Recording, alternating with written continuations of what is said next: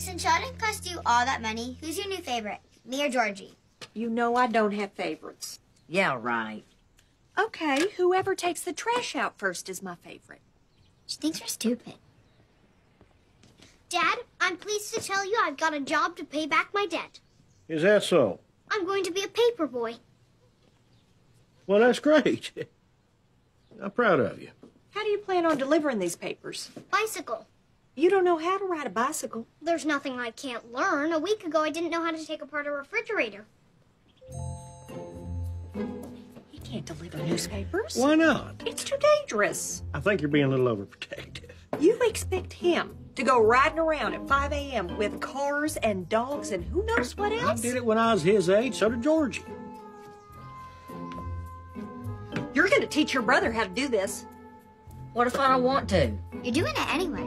Hey, nobody asked your opinion. I knew the answer. I got excited. Georgie. Georgie. What? I'm ready to scrub the moral stain off my character. I hate everything about you. When does the truck bring the papers? When it does.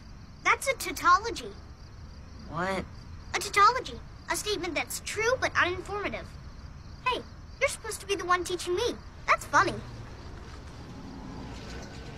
Oh, there it is. Over here! Over here! This is exciting. Something. Thank you! Have a great day! Now what? Take them into the garage and fold them. Oh, boy. Fold them like this, then rubber band. But you didn't fold it into even thirds. Nobody cares. I care. Then do whatever you want. Wake me up when you're done.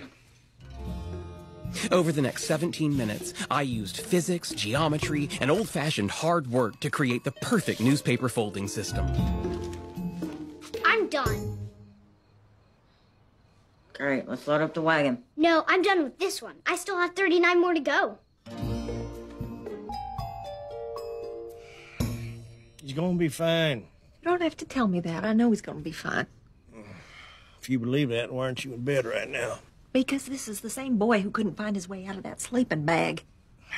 He made his way out. Stuck him 5 or 10 minutes. I know you're worried, but he needs to experience the world a little bit. Why not let him do it when most of it's asleep? I suppose you're right. You coming back to bed? Crazy?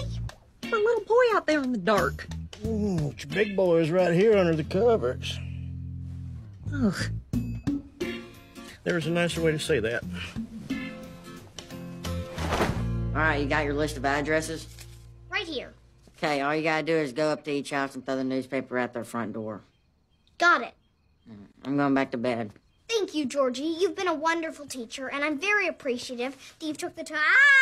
My hands are black. Why are my hands black? Relax, it's just the ink from the papers. Why wasn't I warned of this? Ow, damn spot. That's from Shakespeare.